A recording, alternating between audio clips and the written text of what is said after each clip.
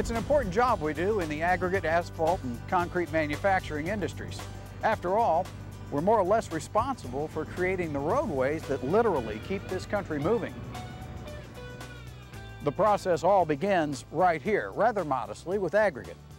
By mixing fine and coarse aggregate with Portland or asphalt cement, we're able to manufacture a quality product that's durable and serves us well. But in recent years, the process of stockpiling and loading aggregate has become more critical. Quality-conscious customers have begun to sample asphalt and concrete on a more frequent basis, with the goal of assuring the products they buy are a proper blend of aggregates. They know that for a product to hold up under today's increased traffic loads, it must be constructed correctly. If it's not, well, the product may fail.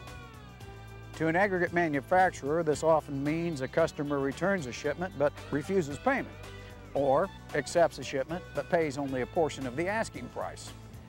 As you can imagine, a company that must make these concessions might not be in business for long. So the question is, how do we avoid supplying substandard aggregate?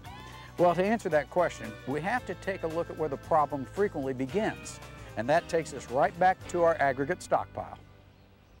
This stockpile model clearly shows how material will segregate. As an aggregate stockpile is built, large particles tend to separate from smaller particles. It's simply a matter of gravity. We've come to know this process as segregation. And no matter how a stockpile is constructed, the possibility of segregation must be considered. For instance, if you take a close look at a stockpile that is built from a fixed conveyor, you'll notice that fine materials tend to sink to the bottom as it moves along the conveyor belt. As a result, the fine material drops directly down the conveyor to the inside of a stockpile. Larger material, on the other hand, is projected away from the conveyor to the outside of a stockpile. The result? Segregation. A stockpile that is created from a radial stacker has similar segregation. Even though the conveyor moves, creating a more tent-shaped stockpile, fines tend to fall to the inside, while larger particles fall to the outside and away from the stacker. A stockpile built from end dumping often exhibits even more dramatic results.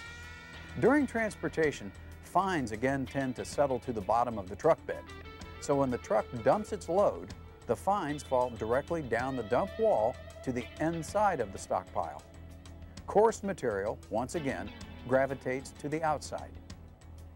Truck-built stockpiles made by dumping truckloads of aggregate adjacent to each other also are segregated.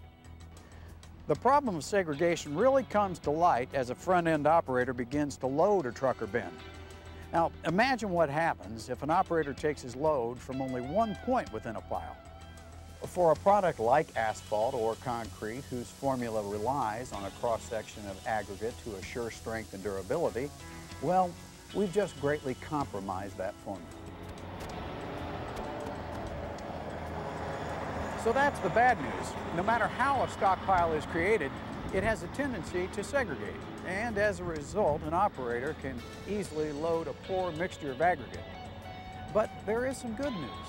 Segregation can be overcome with a relatively easy loading procedure. Knowing that fine material just naturally separates from coarse material in a stockpile, a loader simply needs to make sure that he loads from all portions of the pile, and as a result, blends an even mixture of fine and coarse material. This procedure can best be accomplished by repeatedly taking bucket loads from across the entire face of a pile.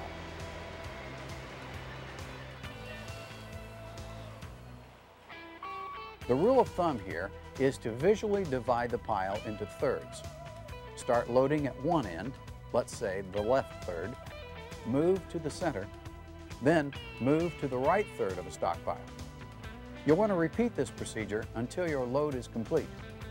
This rule of thumb should be followed for a cone-shaped pile built by a stationary conveyor, a tent-shaped stockpile formed by a moving conveyor, and an end dump stockpile. An operator should also make sure he enters the stockpile as low as possible without scraping base material, and then raise the bucket up through the pile. This simple movement is especially important in a multi-layered truck-built stockpile because it helps to assure an operator is getting as thorough a blend as possible. Now, there are a couple of other procedures you'll want to keep in mind to help minimize segregation. First, don't hesitate to reposition a truck that may be blocking your access to the entire face of a stockpile. In the long run, the few minutes it takes to explain to a driver why he must move may eliminate an unhappy customer, or that same driver returning a highly segregated load. Second, be sure that as you load a truck or bin, you don't segregate a properly mixed load of aggregate. For a standard tandem dump truck, that means gently rolling the aggregate into the truck bed, rather than dropping it from an unnecessary height. When loading an 18-wheeler or a belly dump, load the aggregate in 3 steps across the bed of the truck.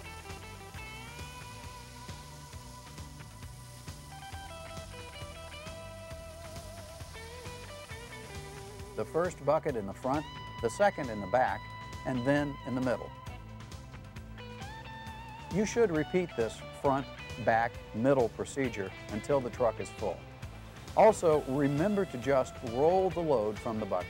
Again, this helps to further minimize segregation. So there you have it, some very simple procedures that will help minimize the very serious problem of segregation. After all, it's an important job we do in the aggregate, asphalt, and concrete manufacturing industry.